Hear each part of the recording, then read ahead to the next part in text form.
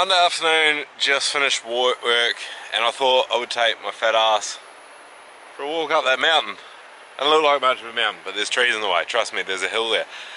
And I thought it would be nice and peaceful to do today's video. Can't really see because of the sun, put you that way.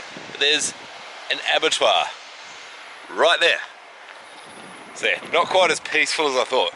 Anyway, if I don't die on the way up, I'll see you when I get up a bit.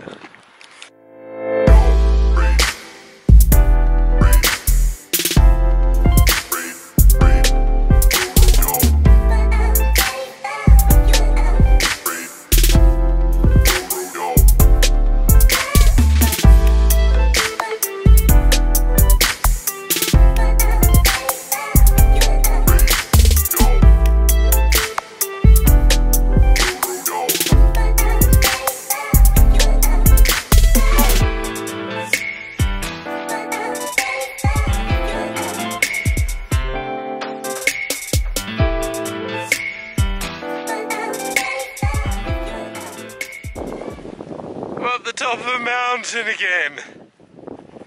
Actually, I'm not. The top's up there, but it's really windy, so I'm not going to be able to record up there anyway, and the sun's going down, so I need the light. So I'm going to head back down there, because there was like a calm spot just over the edge of that cliff. There was power lines there, but it was calm, so I'm heading there. I'll see you there. Come back, Skippy. Come back. Damn it. Just saw a couple of kangaroos run off into the bush, and I was like, well, you know, I could just catch one of them and ride it down the mountain back to the car. So here we are. This is the calm spot. This is where it's the calmest spot I've managed to find on this hill. Must be equal distance between the abattoir and the wind at the top. Light's not the best, but that's okay, because you don't really need to see me glistening with sweat after some mild exercise. Oh look, a tree pod. Oh. No, it's not gonna work. I'll try and put you on that tree there, but he's a bit crooked. We'll just walk. Anyway, basically, our spiky Australia. Everything in Aussie is spiky, even the grass. My socks. Like, wearing the best hiking shoes ever too. Today's video, an interesting thing came up in conversation today that I really wanted to touch on, and that's how I feel about the difference between sobriety and recovery. You probably hear addicts talk a lot about recovery and being in recovery, and I'm recovering, that sort of stuff. But there's also sobriety. So for me, the difference is sobriety is you're not using, you're not, you know, my drug of choice was alcohol, so we'll just go with that. I'm not drinking. I haven't had a drop of alcohol for 392 days now. I couldn't even go 30 hours before. So I mean, that's sobriety. I've been that time without alcohol. For me, recovery is not needing the alcohol. I still have days where I want to drink. They're getting pretty few and far between, but they are still there. I mean, you've seen the videos on those days. But I don't need to drink.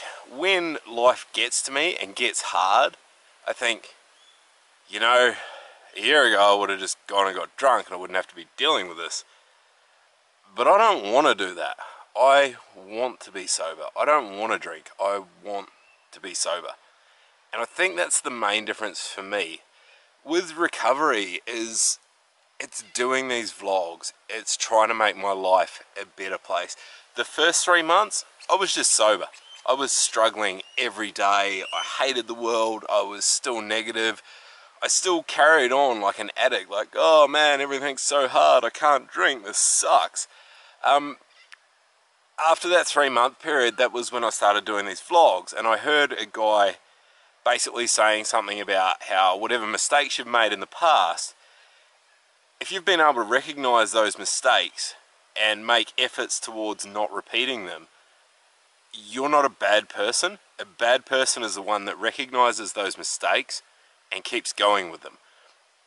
And that's something that really struck with me. And then he was like, well, you know, if you can use your mistakes to help others, well, that's a whole nother level. So that's why I do this. I do this vlog because I want to help someone learn from my mistakes. If I can help you in any way possible, then basically every mistake I've ever made in my life, there was a reason. You know, I wasn't just an alcoholic for 10 years because I was a waste of space.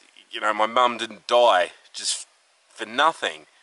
All that stuff was getting me ready to be able to help you. And that's the way I look at it. If I can help one person, there's a reason for everything that I've done, all the bad stuff I've done, everything I've been through, all the hurt and pain, of course. And that, to me, is recovery, is embracing that, building a better life, enjoying being sober, enjoying life again, learning to live, making amends, doing all those really awesome things. That's my definition anyway. I'm sure there's plenty others and everyone has their own thoughts on that, but that's just my thoughts that come up today. So I thought I would share them with you. I love doing these vlogs.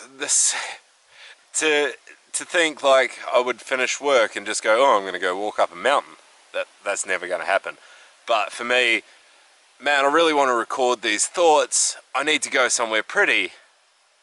I'll go and walk up a mountain, which is awesome because it's getting fit, it's getting active. It all counts with that recovery. And it's exercise. It makes me happy. It makes me feel good. So, I couldn't catch a kangaroo. I think the car is down that way. Of course it is. It's downhill. Anyway, I'll see you down there.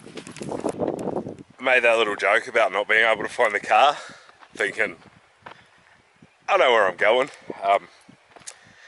Yeah, just spent 10 minutes just on the other side of that little ridge there, going, where's the track?